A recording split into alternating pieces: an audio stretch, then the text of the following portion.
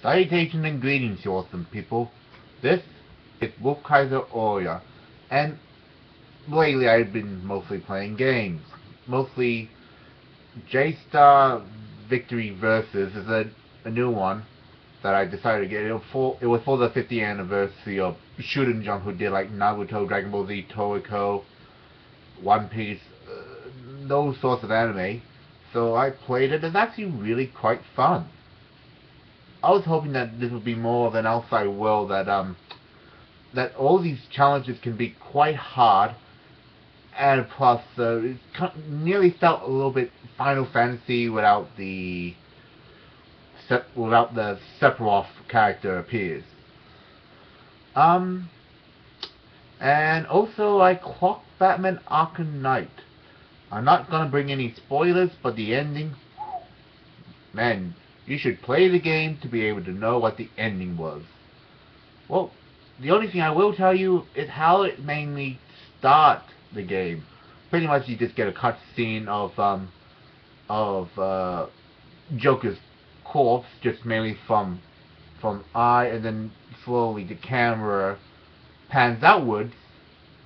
He's still smiling in his forever sleep, I may call it, or I like to call it the internal slumber. And then you can be able to press the X button to incinerate or ignite. He's in those uh, in, incinerator machine they uses when someone's gonna be, what's the word to describe it, when they burn you and turn you into ashes and put you into a urn. My cat just walked in. I do apologize for that one. And then the first dialogue you hear from that one is, and this is how Batman died. The first thing you just figure out is, wait, Batman was the Joker, or Joker was the Batman? Either way, this actually came after Batman had killed the Joker by having the last serum for an antivirus to stop the Joker's venom inside of him that he contaminated with Bane's Titan formula. So yeah, pretty much I got the special edition that got me Harley Quinn's gameplay as well as um, downloadable contents of both the Batmobile and the Batsuits. So yeah, I got all that. It's actually really good, and you can even see some of the characters that you may see from the anime series that you have not known on the video game genre. So yeah, and something has came up towards me. Scarecrow looks more scarier than he was in, I think, Arkham Asylum, when he starts playing mind games with Bruce, aka Batman. Yeah, I call him Batman instead of the American term Batman. Yeah, I'm Australian. Hello. Or should I say, g'day, mate? God damn it, Power Saver. Yeah, but also one thing has came up outside the video game world. Apparently a lot of people have been asking Siri, who's like, someone who can have a chat to or get information from your mobile phone or smartphone, depending on what model you have.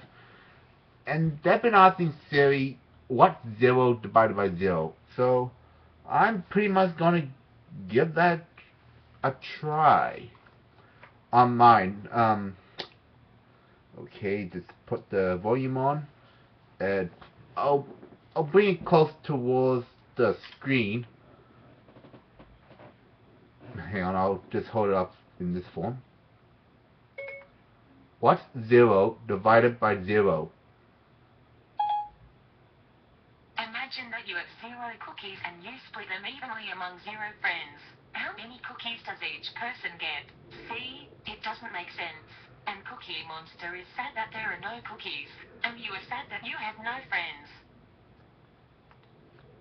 Okay, when I first tried this out, I'm just going, okay, Siri just became a hater and a troller. So it's pretty much the same thing when you put in 0 divided by 0 on the calculator. It just says error. So it's null and void, as some people may say. And yeah, I don't know why someone decided to give Siri that form of a metaphor.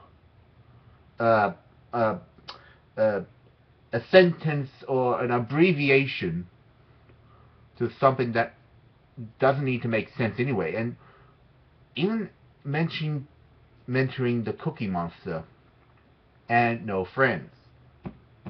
Don't worry, that's just me clapping onto the disc. I don't mean clapping, I just mean like hitting it with my fingernails. So yeah, just try it out for yourself if you wanted to, but don't get too personal over your Siri or other voice over translator. These things can be quite dangerous, you know.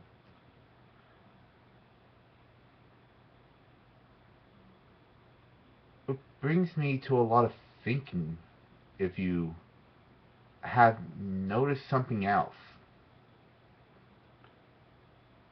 Since when does Siri actually acted like an emo version of Mary Poppins? Maybe from the company. Or maybe this came from a script that she made herself just so that there can be positivity, but there also could be negativity. That would make sense if you think about it. So, yeah, this is mainly a quick video of what I've been doing. Yay, I'm entertaining. I'm also boring. Hey, god damn it. Good day. Maybe I should put that a little bit more Aussie phlegm. Damn it. It's not just how they say it, but how low and deep they can do it. Probably that's why Australian accent is becoming a lot more popular than how the French accent was the language of love. So the Australian accent is the voice of the language of. You be the judge about it. I can't think of anything at the moment, but so yeah, if you have an abbreviation to what is the Australian accent, the language of, in your form of description and option. So yeah, this is Wolf Kaiser Oria, and this saying, hey, it's always good to be happy, but sometimes a lot of pain can happen. But you think over that pain, and then you start being happy all over again. Adios.